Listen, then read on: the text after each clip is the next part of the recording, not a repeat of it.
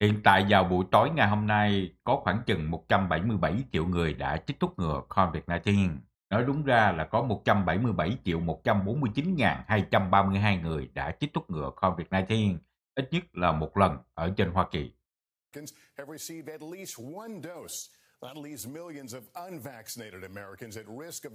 Và trong lúc này ở trên Hoa Kỳ cũng còn rất là nhiều người chưa có chích thuốc ngừa của COVID-19, cho nên dễ bị lây nhiễm COVID-19 biến thể Delta.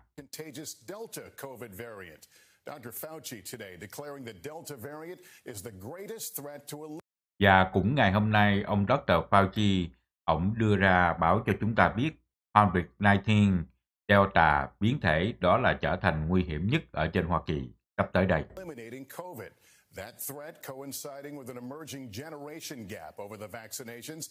Và ngay bây giờ ở trên Hoa Kỳ cũng có một mớ là không có chích ngừa của COVID-19.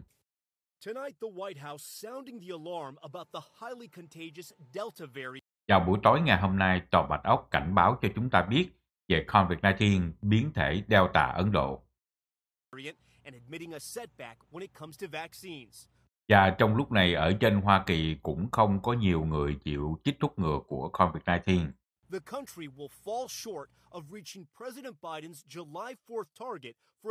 Hiện tại ngay bây giờ ở trên Hoa Kỳ cũng không đạt được mục tiêu của ông Joe Biden đưa ra hồi lúc trước là vào tháng 7 ngày 4 tây sẽ có khoảng chừng 70% số người trên Hoa Kỳ chích thuốc ngừa một lần.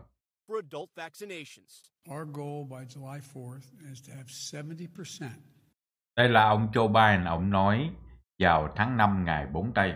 Mục tiêu của chúng tôi tới vào tháng 7 ngày 4 tây sẽ có khoảng chừng 70% số người chích thuốc ngừa của COVID-19. Ít nhất là chích một lần. Và có khoảng chừng 160 triệu người ở trên Hoa Kỳ chích thuốc ngừa xong hết.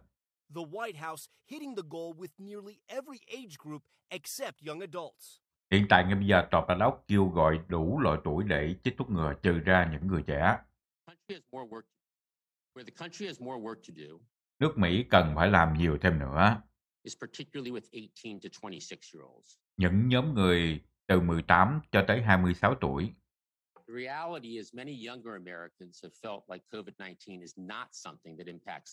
Và đây chuyện sự thật, có một mớ người trẻ ở trên Hoa Kỳ nghĩ là COVID-19 không có ảnh hưởng tới họ.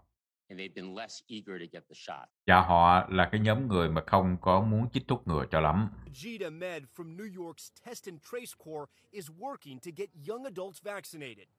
Đây là ở bên New York. Những cái nhóm trẻ này, họ đang kiếm cách để kêu gọi mọi người chích thuốc ngừa của COVID-19.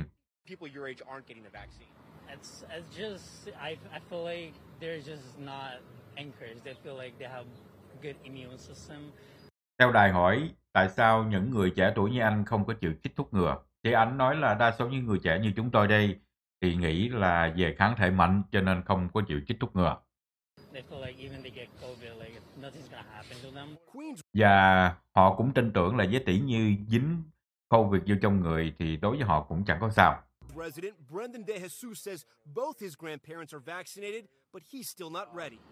Anh này anh nói cho biết ông nội bà nội của tôi đã chích thuốc ngừa rồi, nhưng mà tôi thì chưa có sẵn sàng để chích.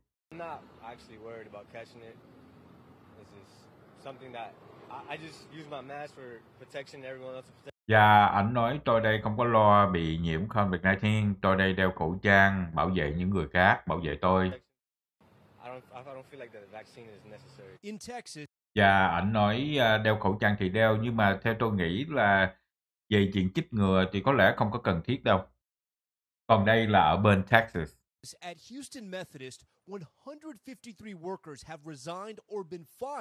Ngay nhà thương chỗ này có khoảng chừng 150 người. Một là họ tự nghỉ, hai là họ đã bị đuổi. Tại vì họ không có chịu chích thuốc ngừa của COVID-19 vaccine.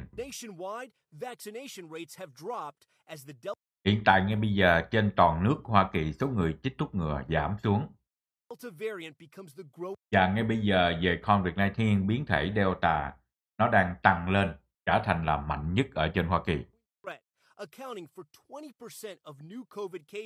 Và khoảng chừng 20% số người bị nhiễm COVID-19 hiện tại ngay bây giờ đó là COVID-19 biến thể Delta. Đây là tính ra trong vòng 2 tuần, số người bị nhiễm COVID-19 nó tăng gấp đôi. Theo ông Dr. Fauci, ông nói COVID-19 Delta hiện tại ngay bây giờ là cái COVID nguy hiểm lớn nhất ở trên Hoa Kỳ.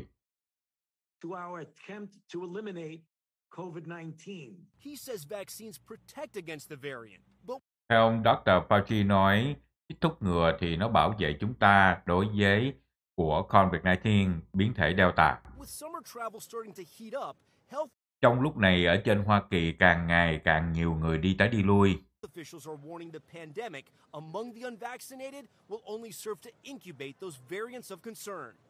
Và ngay bây giờ những nhà chức trách họ cảnh báo là những người không có chích thuốc ngừa thì đây là làm cho nhiều cái chuyện lây nhiễm xảy ra hơn thêm nữa.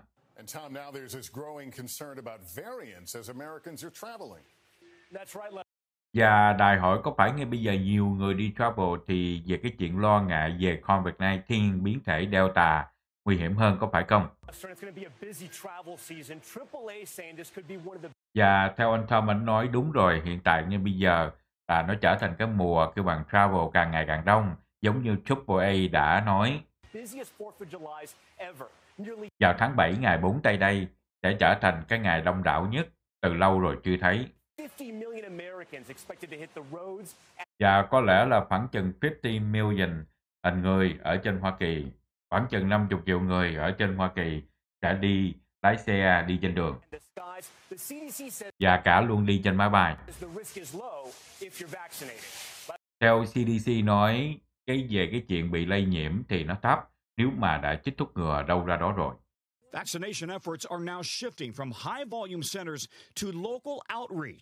Hiện tại ngay bây giờ về chuyện chích thuốc ngừa, hồi trước thì chích những chỗ lớn mở ra, ngay bây giờ thì nhiều cái chỗ nhỏ nhỏ giống như những cái nhà thuốc Tây cũng đang mở cửa chích thuốc ngừa của COVID-19.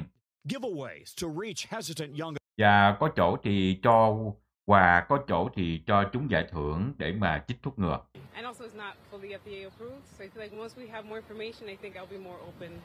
Và theo cô này, cô nói tôi đây cảm giác là COVID-19 nó chưa có biết nhiều cho lắm. Giống như nếu mà chúng tôi được biết nhiều về cái chuyện thuốc ngừa của COVID-19 thì có lẽ là tôi sẽ đi chích thuốc ngừa.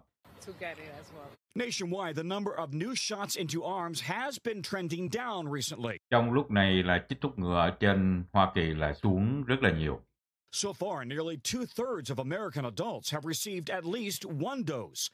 Hiện tại ngay bây giờ, 2/3 số người trên Hoa Kỳ chích thuốc ngừa của COVID-19 là khoảng chừng 65.5% số người ở trên Hoa Kỳ đã chích thuốc ngừa COVID-19. 20 states and DC are beating that national rate. Và cũng có 20 tiểu bang ở trên Hoa Kỳ chích thuốc ngừa nhiều hơn những gì của Tòa Bạch Ốc kêu gọi, có nghĩa là hơn 70%. But West Virginia, which once led in vaccinations, và hiện tại ngay bây giờ West Virginia là một trong những tiểu bang mà chích thuốc ngừa cũng ít. is now falling to the back of the pack. Ngay bây giờ West Virginia, số người chích thuốc ngừa 51.3%. Tính ra là hiện tại bắt đầu thấp hơn nhiều tiểu bang ở trên Hoa Kỳ. And 4 states, Mississippi, Louisiana, Wyoming and Đây là 4 tiểu bang ở trên Hoa Kỳ chích thuốc ngừa cũng thấp. Đó là Mississippi có 45.6%, Louisiana có 47.8%, Wyoming có 48.8%, Alabama có 49.1%. Đây là những tiểu bang mà chích thuốc ngừa ít ở trên Hoa Kỳ. Alabama have yet to hit 50% vaccination rates. Tất cả tiểu bang này chưa có tăng lên được 50% số người chích thuốc ngừa COVID-19 nữa. Those unvaccinated Americans particularly vulnerable to the highly contagious Delta variant. Những người mà hiện tại ngay bây giờ không có chích thuốc ngừa của COVID-19 đang có thể dễ bị lây nhiễm COVID-19 biến thể Delta, which now accounts for 20% of all new cases, doubling in just one week. Ngay bây giờ, đây là cái số mà là 20% số người bị nhiễm COVID-19 biến thể Delta ở trên Hoa Kỳ trong vòng một tuần. With children under 12 still not eligible for the vaccine. Trong lúc này, những đứa trẻ dưới 12 tuổi chưa có được chích thuốc ngừa của COVID-19. There's growing concern that more kids will catch and spread the mutated virus. Hiện tại ngay bây giờ đang lo ngại là nhiều đứa trẻ ở trên Hoa Kỳ bị trúng nhiễm COVID-19 rồi sau khi đó lây qua nhiều người khác. As states continue to drop COVID restrictions. Trong lúc này ở trên Hoa Kỳ nhiều chỗ bắt đầu cho mở cửa trở lại. The reality is that kids are becoming more likely to be vectors of these new variants. Theo những nhà chức trách nói cho biết, những đứa nhỏ ở trên Hoa Kỳ là những đứa có thể bị lây nhiễm COVID-19 Delta rất dễ dàng. While it's too soon to tell if the Delta variant will be worse for children than other versions of the virus. Hiện tại ngay bây giờ có lẽ còn quá sớm khi nói về COVID-19 biến thể Delta bị lây nhiễm vô mấy đứa nhỏ tồi tệ hơn là những COVID-19 khác. Some parents now worry schools will not be taking the extra precautions in. Và hiện tại ngay bây giờ có nhiều phụ huynh học sinh đang lo ngại là trường học không có để ý và làm nhiều về cái chặn về COVID-19 này. The fall. I see everything reopening. Đây là vào mùa thu kế tiếp nhập học của trên Hoa Kỳ. And a lot of people sort of acting like it's over and Hiện tại ngay bây giờ tôi nhìn thấy có nhiều chỗ ở trên Hoa Kỳ đang mở cửa ra và nhìn thấy nhiều người làm giống như không có bị chuyện gì xảy ra trên Hoa Kỳ hết. I keep remembering that my kid is under the age of 12 and therefore not yet. Và tôi đây cũng tự mình nhắc nhở bản thân là hiện tại ngay bây giờ con tôi dưới 12 tuổi và cũng chưa có thuốc ngừa để chích cho nó nữa. Vaccinated, so for him it's not over yet. Tính ra là con tôi thì chưa có hết về cái chuyện mà COVID-19 biến thể. Yeah, importantly here, Moderna, Johnson & Johnson and Pfizer Đây là chuyện rất là quan trọng đây từ hãng Moderna, Johnson Johnson và Pfizer. are all running clinical trials to see Và những cái thuốc ngừa này hiện tại là họ đang thử thuốc ngay bây giờ.